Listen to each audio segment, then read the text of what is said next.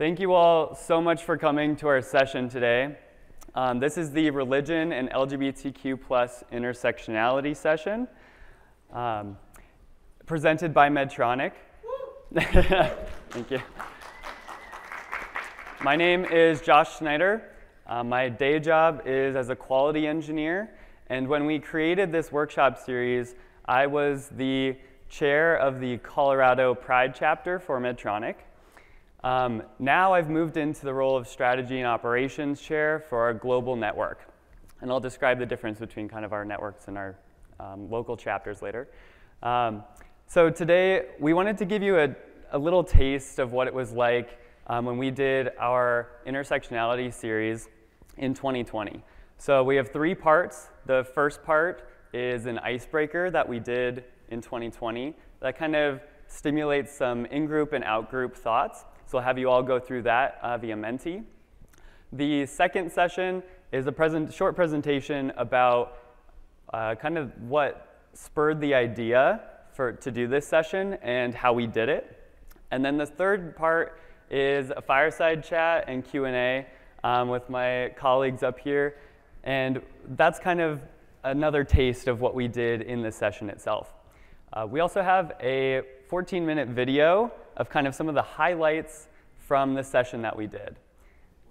So lots to look forward to. So please hold your questions to the end, and we'll do a Q&A. So real quick, just a few things about Medtronic and who we are. So we engineer medical device technology. We treat more than 70 conditions. We touch 2 patients' lives every second of every hour of every day. 150 countries, 90,000 employees. This is our company mission, to alleviate pain, restore health, and extend life. And then this is the structure of our ERG networks. So we have 5 global networks. The Pride Network is our brand new network created in the last, just in the last 2 years. We now have 8,000 members, 24 local hubs. And then we additionally have 7 site-based employee resource groups, which are smaller and don't encompass that global network, but are more local. And 3 of those, you'll notice, the Christian Employee Resource Group, the Muslims and Friends, and the Medtronic Jewish community are religion-based ERGs, which is something that might be somewhat unique to Medtronic from other folks that I've talked to. So I want to move into an icebreaker. So everyone, I'll have you get out your phones, tablets, or computer and go to menti.com. When the questions come up on the screen, take a moment to reflect on your answers. You can talk with your neighbor, see what their thoughts are.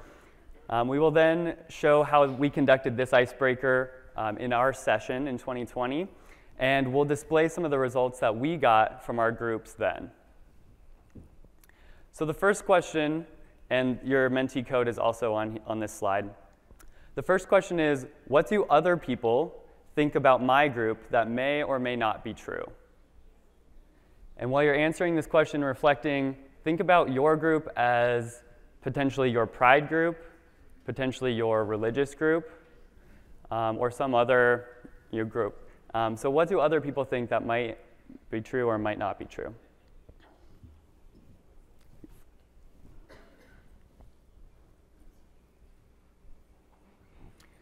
And your responses will be displayed on the screen as we get that going.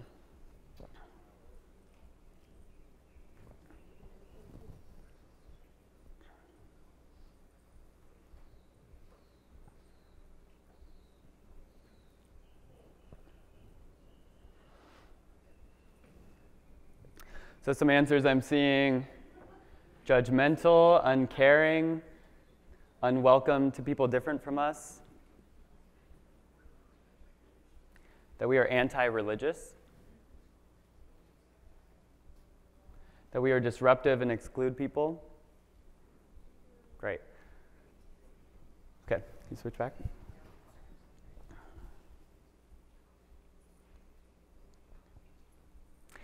So thank you for inputting those. Here's some examples that we got from our Medtronic Pride group. So we had each of our affinity groups and ERGs in separate Zoom breakout rooms. They could have discussions on their own and then submit their answers that we could all look at together. So they were all anonymous. So here's some examples from Pride. That we're one big monolith, while in reality we're quite diverse. Coming out at work is easy, just as 2 examples. All right, and so you might see some similarities between what you all came up with and what's up here. Here's some examples from the Christian Employee Resource Group. Christians are judgmental. That one comes up a lot. That Christians hate those that ID as LGBTQ+. Here's some examples from our Muslims and Friends, ERG. All Muslim people are Arab or Middle Eastern. May or may not be true. Islam is a violent religion and Muslims identify with terrorism. And here's some responses from our Medtronic Jewish community. That somehow we are special, chosen people. People believe being Jewish is our nationality. All right, so the second question, same thing. What do you want other people to know about your group? So this one is kind of going the opposite direction. What do you want to share with other people that is true?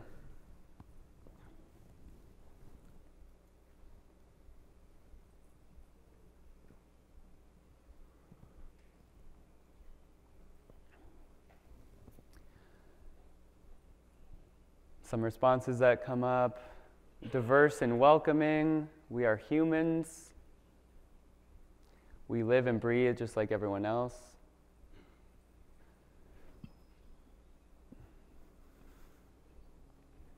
Religion and pride can coexist.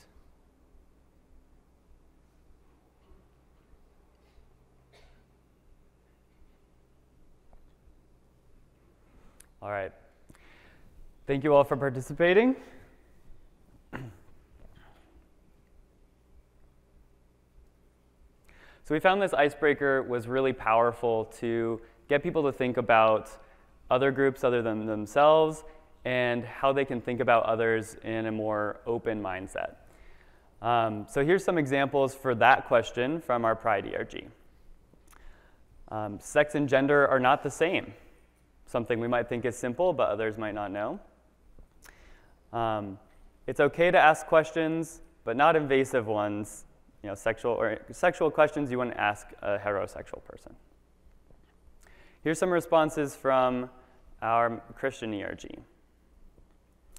Not all Christians are judgmental. Christians really want to love others. Here's some responses from the Muslims and Friends. I want others to know that Muslims are extremely tolerant, loving, caring people and treat women with great dignity and respect. I want people to know that one of the main teachings from Islam is to help people and not bring harm to others. Here's some responses from the Medtronic Jewish community. It's okay to ask us about our religion and beliefs. We welcome everyone and love to trade ideas and recipes.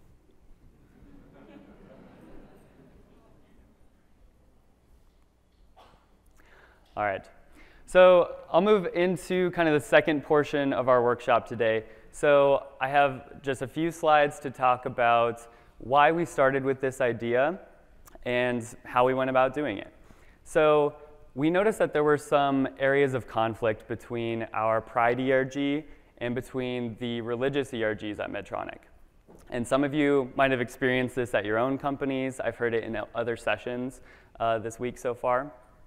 One instance that we saw was in our internal network news articles that were celebrating things that the Pride Network did, like raising the flag in Pride Month or celebrating Coming Out Day. There was often negative comments left, and most of them would use religion as a weapon to discourage our Pride ERG from making progress and being visible. So that was our first instance of really realizing that there was kind of a gap or some conflict between our groups. The second, specifically in Colorado, where my hub is, The Christian Employee Resource Group there did an annual event that supported an organization that had a very anti-LGBTQ plus leader. And so for us, just that support, even though it wasn't direct, was kind of another issue that we felt like there was a big gap between us. And how could we bridge that?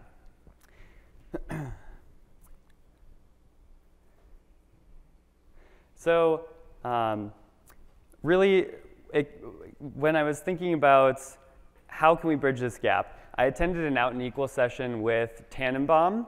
You may have heard of them. They work with a lot of religious groups.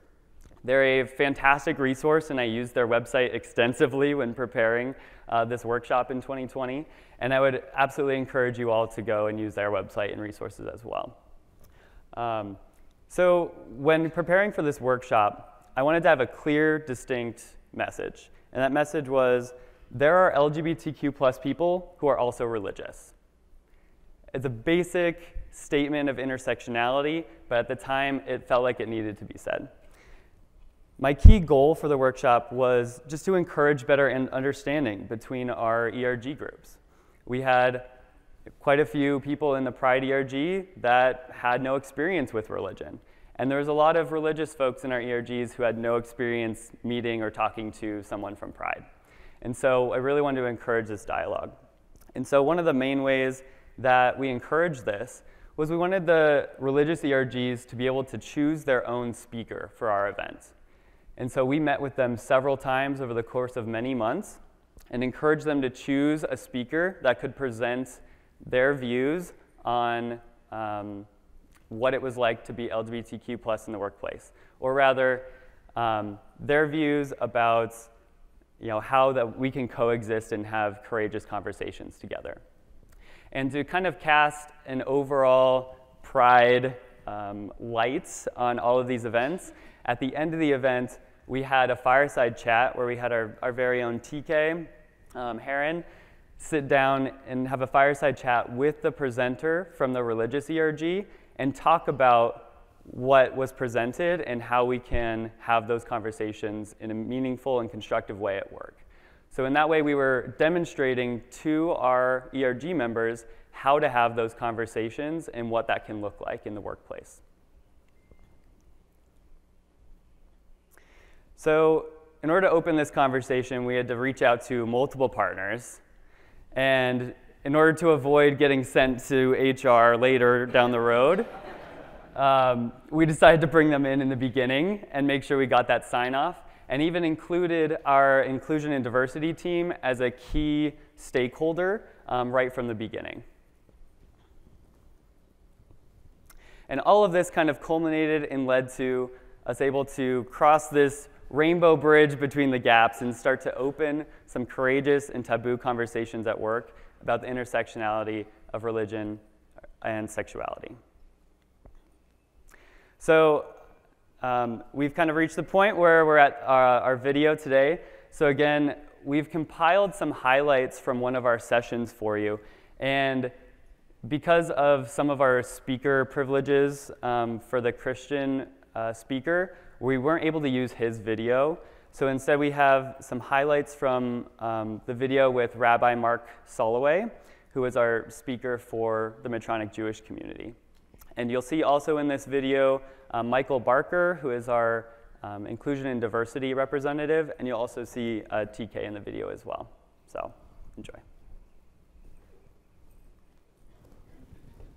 And just to situate myself a little bit, as you said in the bio, I'm rabbi of a congregation in Boulder. It's affiliated to the conservative movement, which is a slightly misleading word, especially coming from England, where the conservative party is a political party and not necessarily embracing the values, or many of the values that I believe in. But I do, the conservative movement briefly situates itself kind of in the middle of the denominations. It has a great respect to the rabbinical authority of the past, going back to 2,000 plus years of tradition post destruction of the temple in Jerusalem, which is where the whole Jewish lens used to be at one point.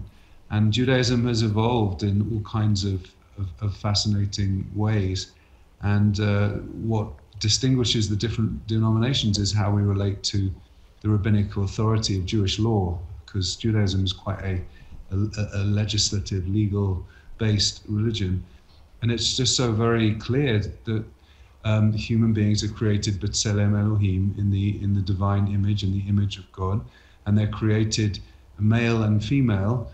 And the first story in Genesis 1, it's not so clear that that was two separate beings, but perhaps one being with multiple sexual possibilities. In fact, the rabbis say that the Adam Rishon, the first human being, was actually a kind of androgynous being with both male and female organs, which to me has always sort of indicated that human sexuality is very, very complex and nuanced, and we all have that kind of balance of male and female within us. But the most important thing, and I really will end with this in my introductory remarks, is the whole notion of being, the Hebrew words b'tselem Elohim, in God's image, is that every human being, no matter who they are, what they believe, who they love, color of their skin, etc., etc., etc., is created in the divine image. And we have no right to, if we dismiss or write off or judge any other human being, then we are basically closing ourselves off to a different manifestation of God's face. So, Rabbi Mark, one of the follow-ups I have for you, you began to talk a little bit about, the sacred texts and how the interpretation of those texts, is evolving, has evolved over time. I'd like to invite you maybe to talk a little bit more about that, but also with this sort of point to it is, as you think about that, how does that view enable you as a person, and certainly folks within your faith community, to really have dialogue with folks who perhaps view sacred texts differently than perhaps you do? To me, I've always been, as both an artist and as a religious practitioner, I've always been terrified by people who are not able to see nuance, because I think everything is about nuance. I think good religion, good science, good art is all about asking questions and being in the conversation and being in dialogue. And I think, in my mind, and sorry if this sounds judgmental, but in my mind, bad art, bad science, bad religion, bad politics is about thinking that we know all the answers. So I think that it's a multiplicity of voices that are reflected in it. It's a conversation. The Talmud, which is this voluminous work of rabbinic teachings that spans about a 300-year period, is the recording of multiple conversations and multiple voices. And yes, some people try to distill the essence of it and give a very strict line about what Jewish observance, Jewish practice, Jewish belief is. But I mean, certainly my tradition is much more about always looking at the different ways in which those questions can be asked and framing them differently. So I love interpretive tradition. The rabbinic idea of midrash, which is basically a sort of filling in the gaps kind of storytelling that tries to understand what's going on inside the emotional and spiritual lives of the characters of the stories of the Torah. We don't really, the Torah doesn't always tell us what's really happening on an emotional level, and some of the examples we have of human experience are not so positive. There's dysfunctional families, there's fratricide from the very beginning. We see an incredibly violent world, like shortly after humanity's been created, and God being displeased with that world. And all of these are moral lessons for our age. We see the violence in our own society. There's a well-known rabbi called Rabbi Shlomo Carlebach who used to say the Torah is a commentary on the world and the world is a commentary on the Torah. There's this reflective way in which we look at our texts. The rabbis have this Hebrew phrase called kavod habriot, which is best translated as human dignity.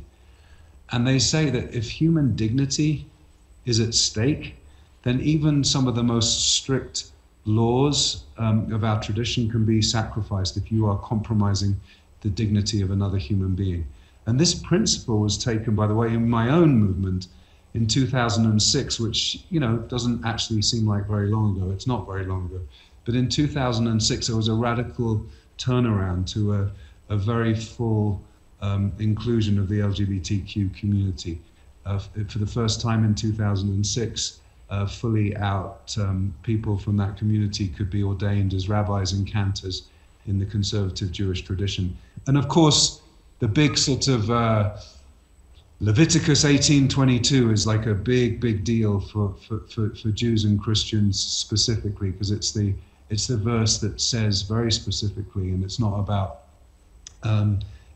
two women, but it's very specifically about the prohibition of an act, of a sexual act between a man and a woman. Between a man and a man.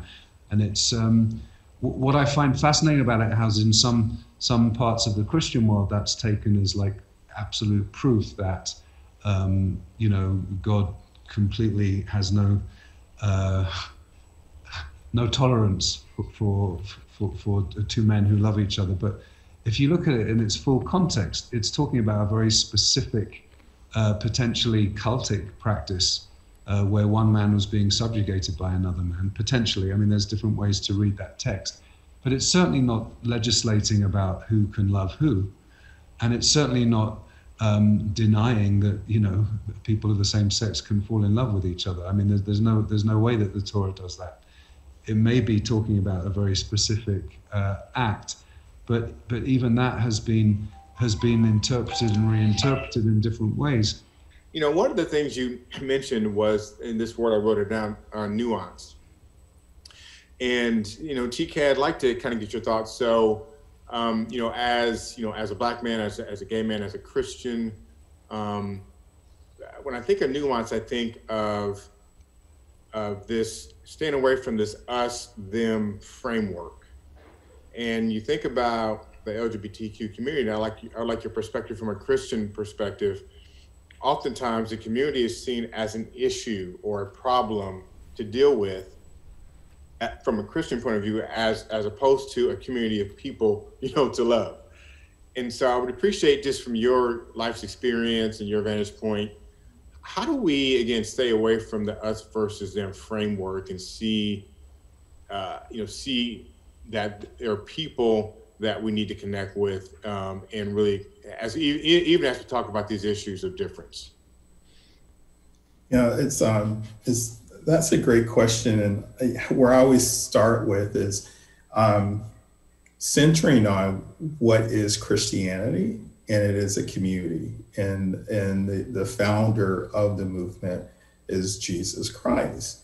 And if you read Jesus's teachings in the element of, or the lived experience of being gay, you go back into scripture and says, what did Jesus say? Now, as Rabbi Mark pointed out, we go to Leviticus and some of the other Old Testament scripture, but within New Testament scripture, sometimes how scripture is used to control or to marginalize is not necessarily through the founder of Christianity, but through the founder's followers and their interpretation. And it's always within that context of their first century, second century, third century lives. So when it gets to nuance, I love what the rabbi said. It goes back to being open, a variety of opinions, and not coming across as I know.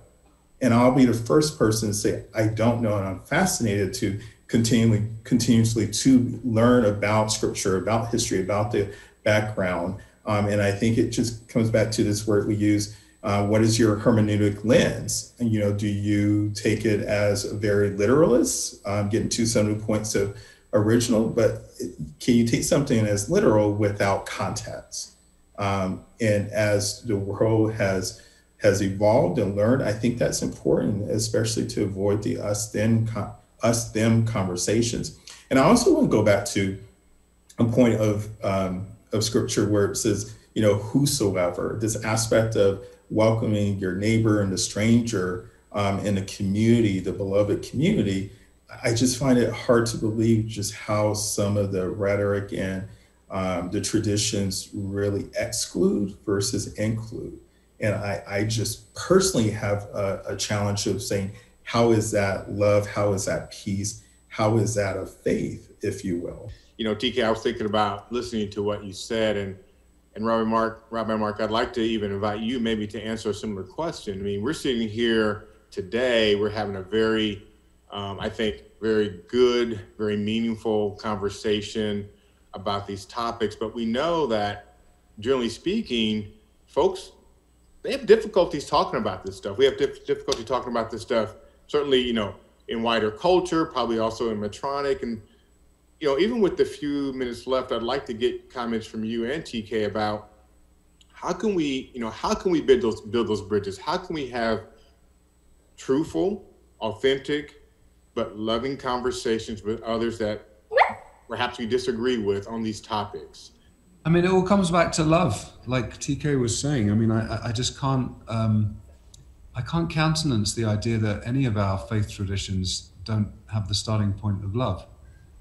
The fact, I'll out myself and say it was me that wrote the post-it note that said that the Torah says 36 times to 36 times it says you shall love the stranger because you know the heart of the stranger. You know what it is to feel like an outsider. You know what it is to feel marginalized and vulnerable and threatened.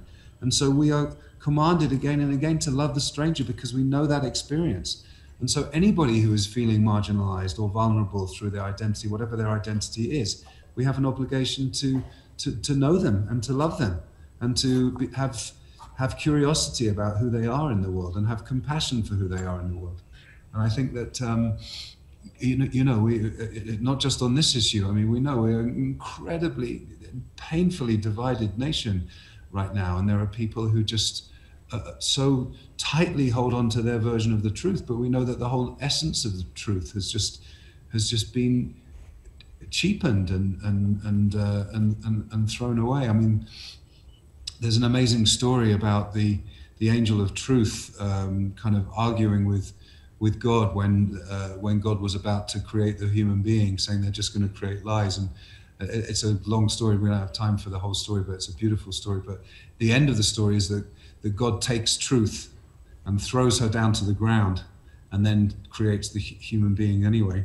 And it's understood to mean like truth is not, there is no ultimate universal truth in heaven. Like there's partial truths in even the opinions and that we most are challenged by, the people that we're most threatened by. We have to recognize that they too, as I said earlier, are a manifestation of God's divine image, and therefore, we have to understand that they have, and it's really hard right now. I mean, it's really hard for me to really see some of that truth in some of what's being expressed in the world right now.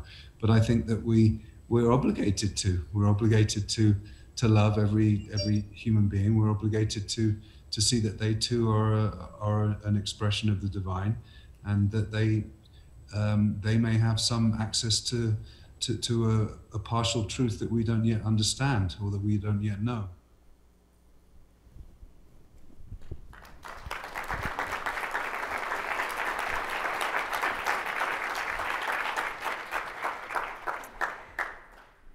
So hopefully you can see why we wanted to share that with everyone. That was pretty impactful. So we'll move now into kind of our third section of our workshop today.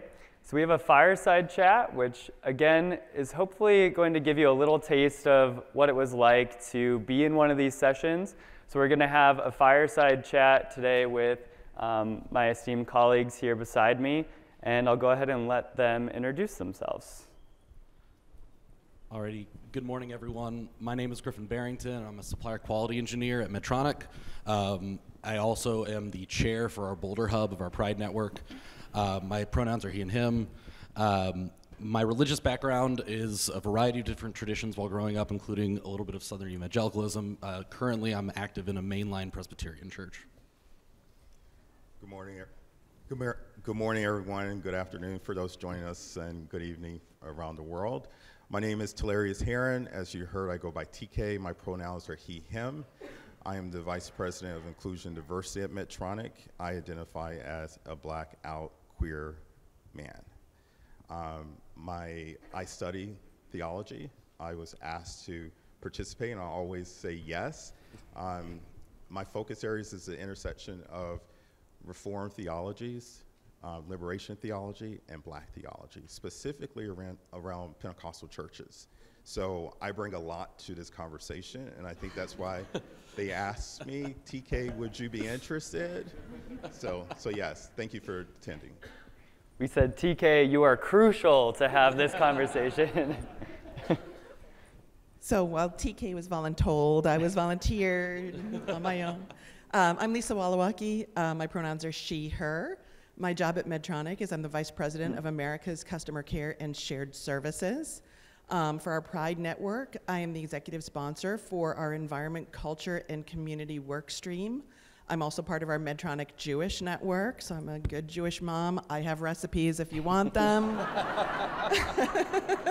We can talk after. It's almost matzo ball season. I'm an ally to the community, and I'm very pleased to be here today. All right. Thank you to our panelists.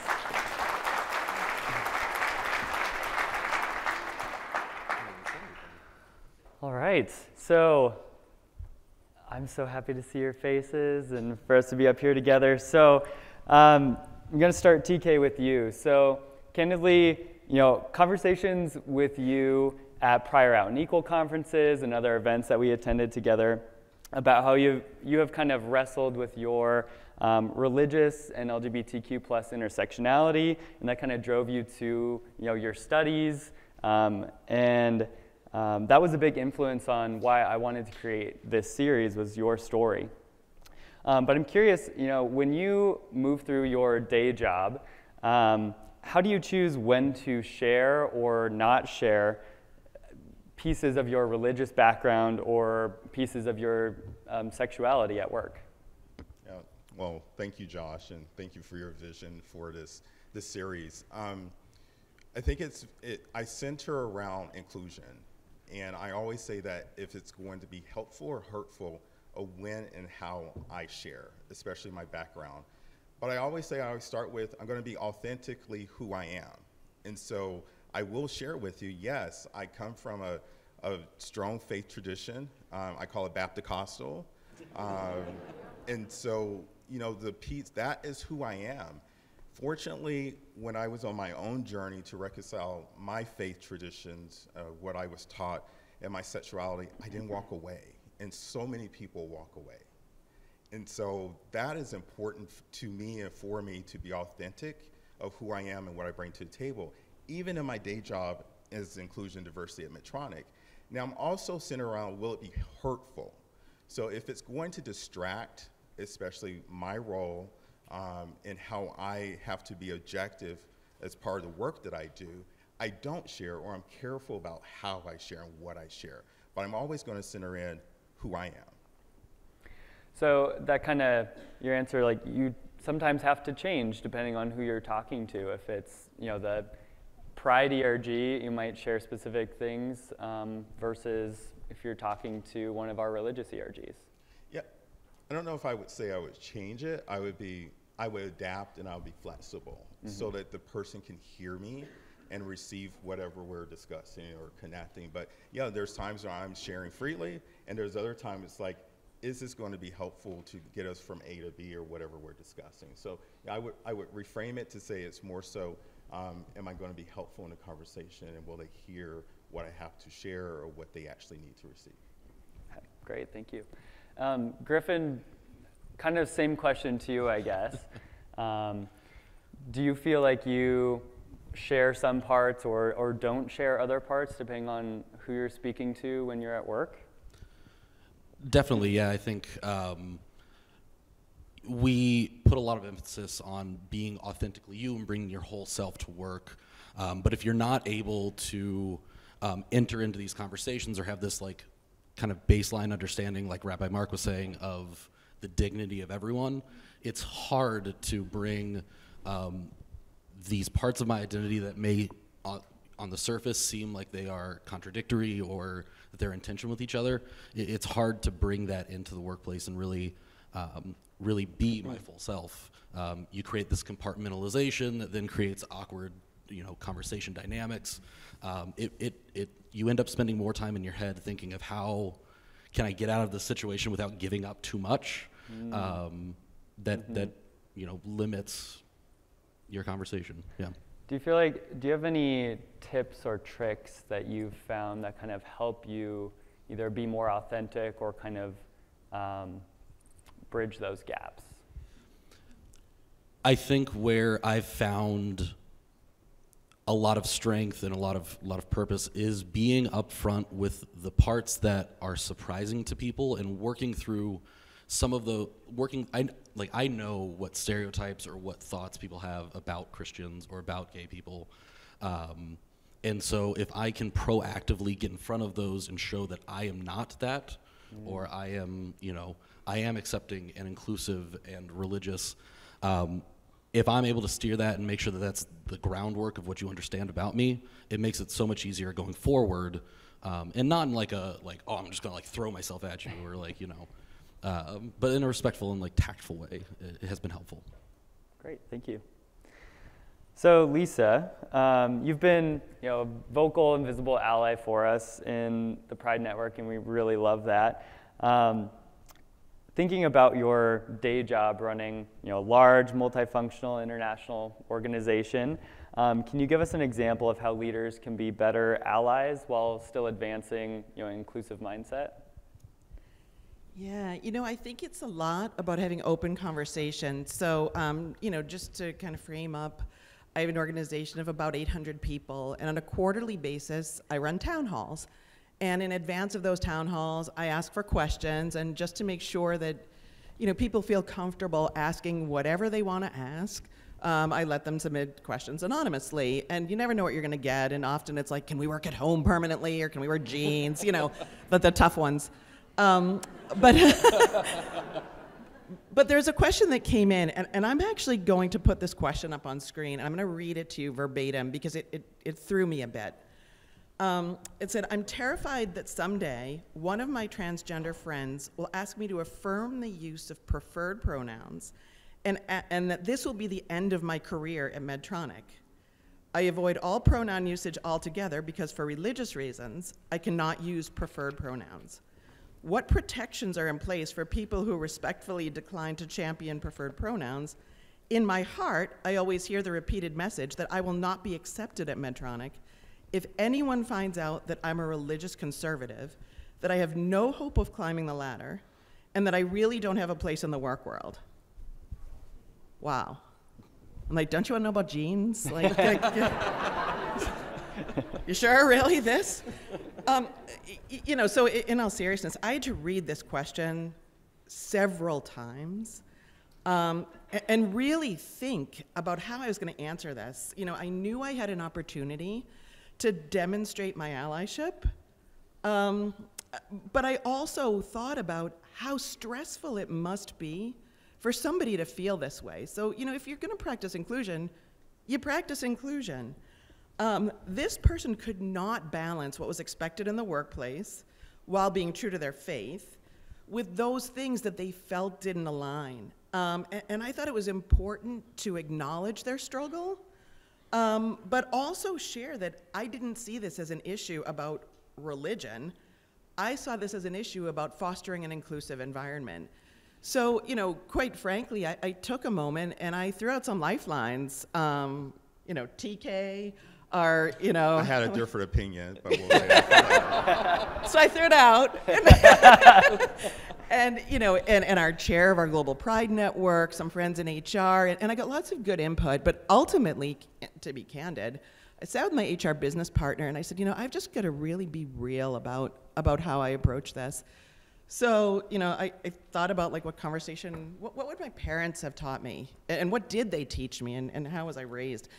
And so here's kind of how I addressed that. I said, no person at Medtronic should be afraid to bring their whole self at work. We talk a lot about that. Or be worried that their identity or their beliefs are going to impact how their performance is viewed. Performance at Medtronic is viewed on both your what, so what you accomplish, and your how you show up and how you behave. And there are numerous ways that we can foster an environment of inclusion and belonging. Using pronouns is only one way of doing that. And creating space for people to speak their truth and soliciting ideas from others, those are all ways we can do this. But ultimately, all employees need to be treated with dignity and respect. So here's what I said about pronouns. First of all, I said, pronouns are not preferred, they just are. That's number one.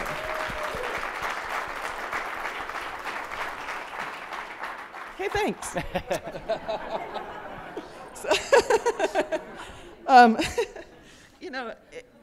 I said, using the pronoun is no different than using somebody's name. So I told you my name is Lisa. If you call me Fred, it's kind of disrespectful. So if I tell you my pronouns are she, her, and you call me he, him, it's equally disrespectful. That's that. Nobody is asking you to change your religious beliefs. Just think about the pronoun as simply a way to refer to somebody, and that's it. So I didn't know how that was going to land, to be honest, and I'll tell you, my team is vocal. As you can see, they're not afraid. So, I was waiting, and quite frankly, I had TK kind of teed up and ready to hear stuff about how I answered this. And so I got a number of emails afterwards, all favorable, all. And I said, all right, so they're not going to tell me the bad stuff, they'll tell him. But it didn't happen. So if you want to just, click to the next slide, here just, and I'm not going to drain this slide, but you can just read, there were these are representative of a number of responses that I got, and I felt really good about that because it was a way to just demonstrate allyship and help people sort through the issue in a very, what I felt, simplistic way, and sort of tribute to my parents, the way I was raised.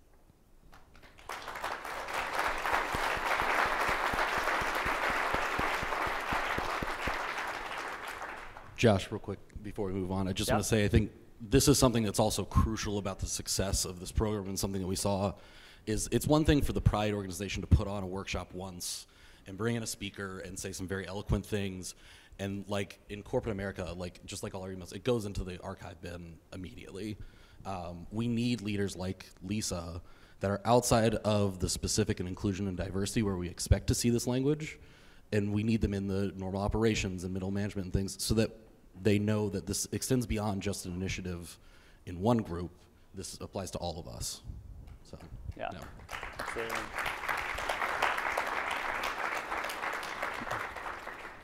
So, it's no secret that, at least in the United States, we've kind of had a very divisive culture. Building on your previous reply, can you share an example where you have addressed that head on in a way that helped your employees feel heard and seen comfortably, despite knowing their views may differ from their leader? Yes, I'll share another story. One of my direct reports is an extremely conservative Christian, to the point he and his family run a private Christian school. And his beliefs are very, very far to the most conservative in Christianity. And I knew this, and he knew sort of my support for all of this work, and it was kind of weird sometimes.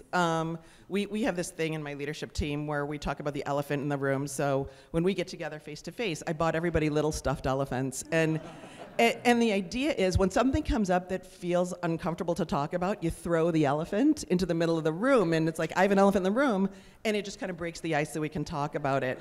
And so in this spirit, this workshop that Josh created had come up, and I knew that there had been like all this stuff on, comments on our intranet, and it was following Pride Month. I knew this was an elephant, and he was even afraid to throw it. So the second sort of chapter of this workshop was coming up, and I said to him, hey, check this out. You're coming with me. So like any good Jewish mom, I schlepped him along. We went together, and I'm like, let's go to this together. And it happened to be the one where the Christian leader was speaking. I said, let's just talk about it afterwards, because I don't want there to feel like there's this weird tension between us. So we went, and we listened, and we talked. And so, in preparation for today, I asked him if he would be okay with me telling kind of about our interaction and what he would like me to convey from him about that conversation. So he said, look, as our culture gets more divisive, we have people who are just wrapped around the axles, are hand-wringing over how to handle it and what to say. And he said, I was upset that people were saying things, and others were too. And he said, I didn't feel like anyone sought to listen. And then you reached out to me and said, I'd like to listen, and I'd like to talk. And he said, the fact that some vice president was willing to just open the conversation, like, yeah, you went there, and have this conversation. He goes, all of a sudden, I felt seen. I felt heard. And, we don't need to agree, but you respect me bringing myself to work. And for that, I can respect you bringing yourself and your beliefs. He said it, and honestly, it took the elephant out of the room. And I thought, gosh, something just as simple as, don't be afraid to go there and have the conversation. Don't pretend, and Josh had a slide up before, like lose the whisper. Don't let the whisper happen. Just talk about things. And so he said, honestly, by the end of that conversation, I felt like I had a voice, the elephant was gone, and it wasn't a distraction anymore. I didn't have to go to work every day thinking about that. And then I thought back to the person who submitted the question, which wasn't him, by the way. I did check. I asked. And he said, it's just the fact that you were willing to be open and transparent. And he said, look, and I'm not going to promise you this had like a super happy ending and that he's accepting of everything. He said, I'd still feel uncomfortable if you asked me to call you him. I don't know if I could do that. He said, but I understand better. And that was really the start. So, for me, it's about active allyship and not being afraid to have the conversations. And I think this workshop really opened the door for that. And so you just can't be afraid. Even as a big global company, you can't be afraid. Well, I would just add, we often say, bring your authentic self to work. And I often, comment to say that doesn't mean people are leaving parts of themselves at the door. It's either you really believe that and you really going to accept that with the framework of dignity and respect. So we can agree to disagree, but your rights are going to stop where my oppression and marginalization begins. And so, thank you. So the aspect of being a DEI practitioner is to make sure that we're practicing this inclusion work. And that means all, and even those uncomfortable conversations, and I have to give it to Josh and the Colorado Pride team to say, let's have this conversation, because Medtronic, unlike some organizations that either do not have faith-based ERGs or have interfaith to try to minimize it, or kind of where we're at, it's like they're part of the conversation. So let's make sure that we're being inclusive, and it's to seek to understand, educate, but not from an oppressive standpoint, and not from a lacking dignity and respect for others. Great. Thank you, TK. Thank you for your answer. So I'm going to ask one more question for our panel here, and then we'll open it up for Q&A. So think about what questions you might have. Same thing for our virtual guests as well. So Griffin, I want to talk a little bit more about intersectionality.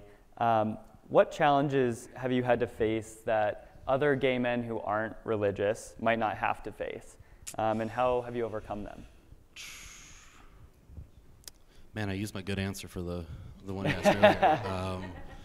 No, unfortunately, so I think it's something that, quite honestly, people experience even if they're not religious, as far as just this tension with the very vocal understanding of Scripture and understanding of human sexuality that's been perpetuated for a long time. I think that's something that, so I said that I grew up in a couple of different traditions. For a long time, I was part of an evangelical church, and that really challenged me, and I struggled with understanding myself and accepting myself through that lens. I went through some very dark times because of what was projected onto me from this group, and my understanding of myself. And so that's a challenge. I think the way that you overcome it, the way that I think we tried to incorporate into our series, was being exposed to a variety of different opinions within the same umbrella group. They're very vocal about this kind of strict adherence to very textual or literalist interpretations of Scripture. But that's not the case in all aspects. The church that I go to now is very accepting and affirming and takes nuance and understanding. And it's something that my struggle was I had to find that and really internalize that to be able to then live my life authentically and honestly and be happy like I am now. So that, Great. Yeah. Yeah, thank you so much. All right, can I get a mini round of applause for our panel, please?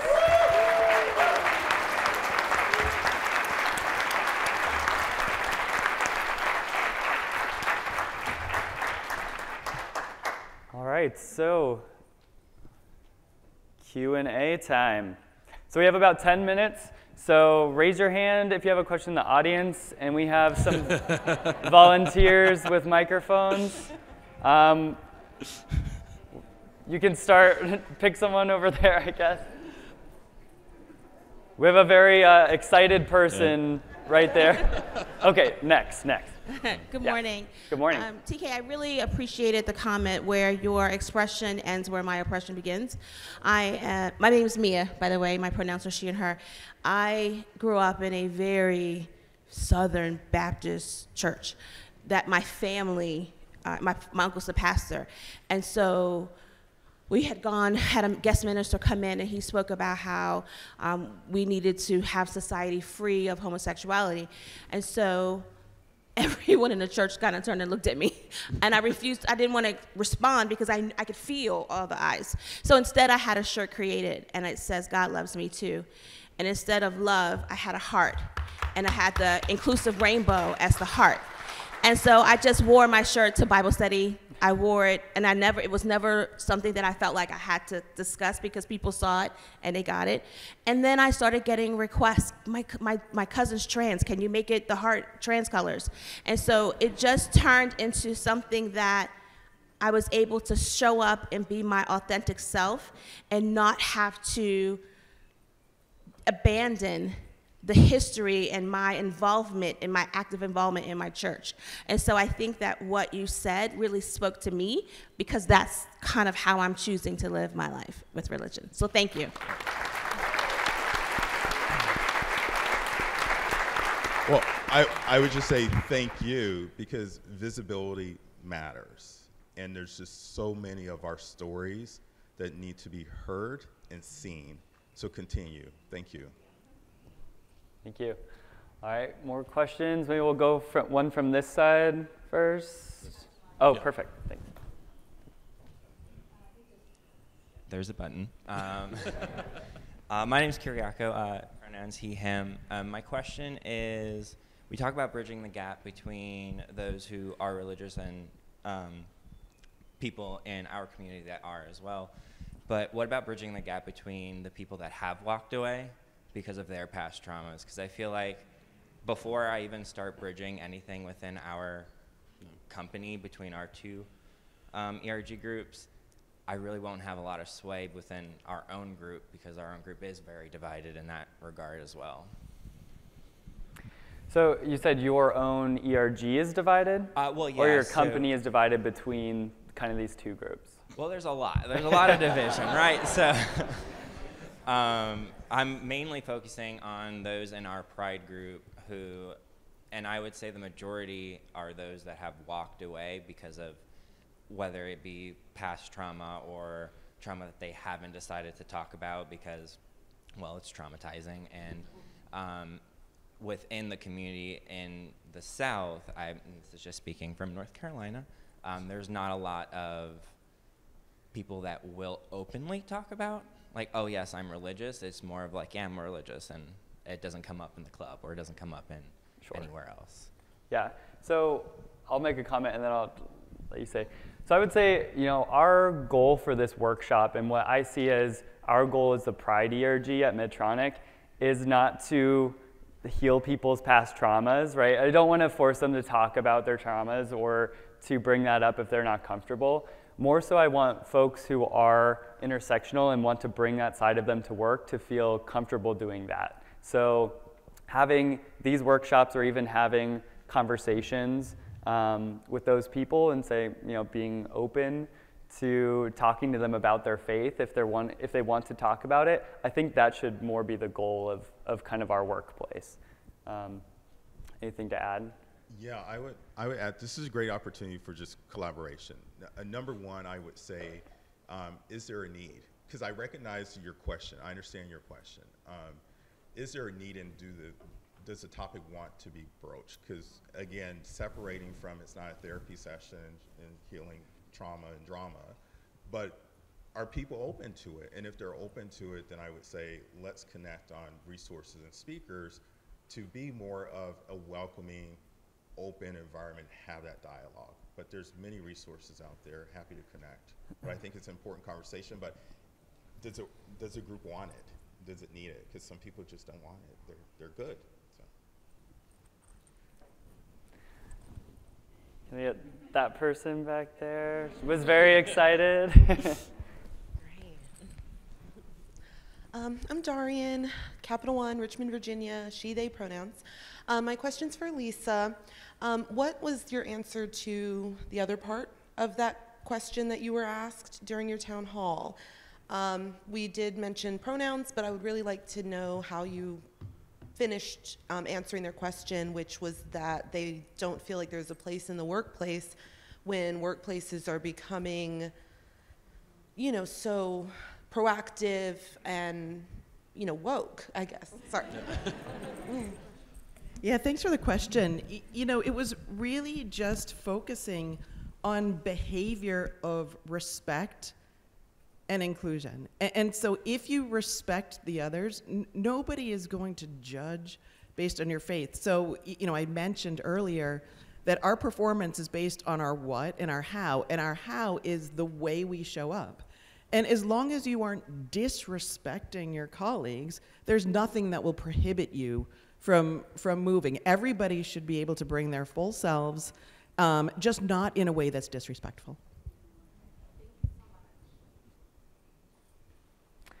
Do we have some questions from our virtual audience as well? We had our volunteers. Maybe we'll take one from our virtual. We have one that I was going to read. So this comes from someone that says, what advice do they have for companies that are afraid to have a faith-based ERG? TK, take it away.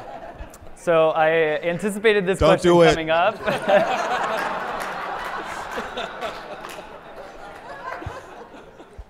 I need to see a therapist.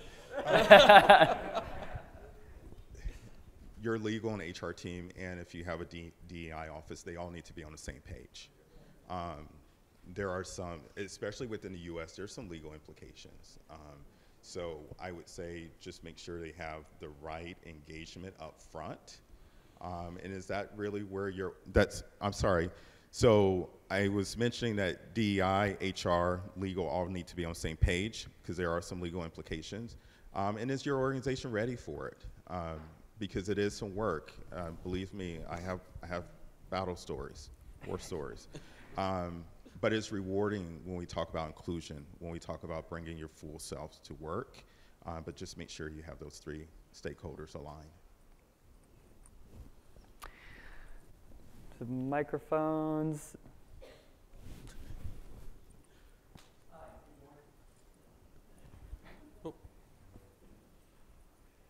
There. Hi, my name's John. Pronouns are he, him. I work with PNC Bank as a diversity recruiting strategist. Thank you all for speaking today. It's great to hear that you all have faith traditions that are accepting and inclusive.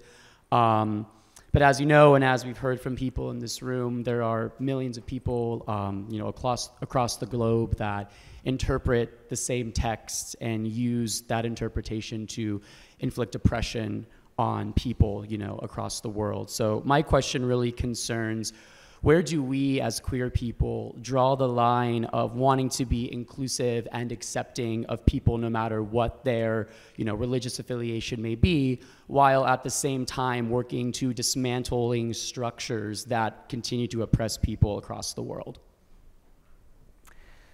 I think that's a fantastic question, and I don't know that I have the answers.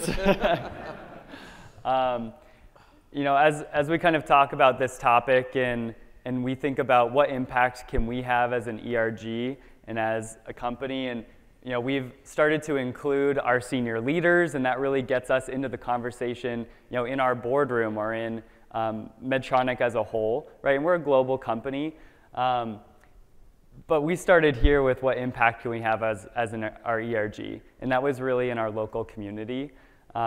So I love your question. I think it's important. I think it was probably a little bit out of scope for our workshop. But Josh, I would add this real quick.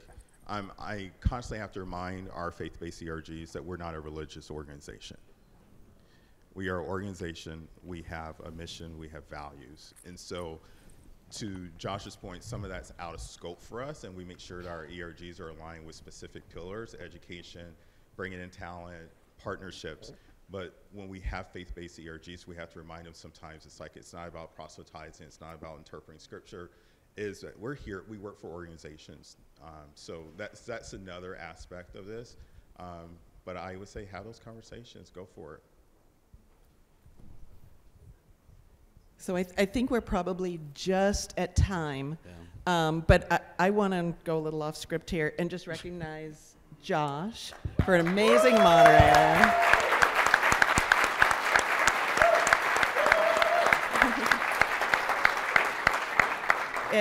And Josh and Griffin, who really had the courage, and this was an incredibly courageous thing to do. And our fearless leader, Sean, who's the leader of our Global Pride Network, says this thing: no conversation about us without us. And they really embraced that and brought it to life. I wanted to call this workshop, Yeah, We Went There. It was really, really bold and brave, and I just couldn't admire you guys more. Thank you, Lisa. I really appreciate it.